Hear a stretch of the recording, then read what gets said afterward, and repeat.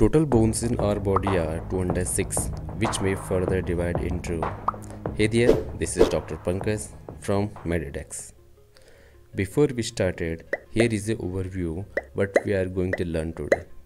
So this tutorial will be discussed into two chapters. Chapter 1 will discuss about axial skeleton, bones in axial skeleton, and last importance of axial skeleton.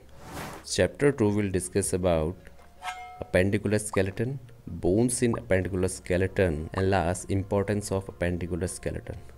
So let's start.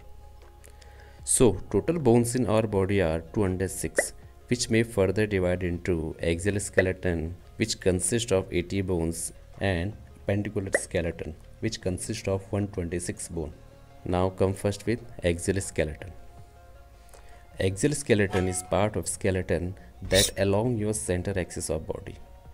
So every bones that in center axis is considered as part of it. These bones are skull, hyoid bone, vertebral column, ribs, and sternum. So now come with skull.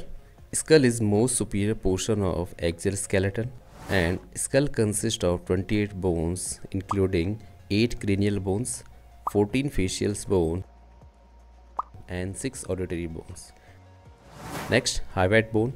Hyoid bone is isolated U-shaped bone that lie in anterior neck at the level of third cervical vertebrae. Vertebral column consists of 26 bones. So these are 7 cervical vertebrae, 12 thoracic vertebrae, 5 lumbar vertebrae, 1 sacrum, and last 1 coccyx. Ribs. Rib cage consists of 24 bones. Sternum.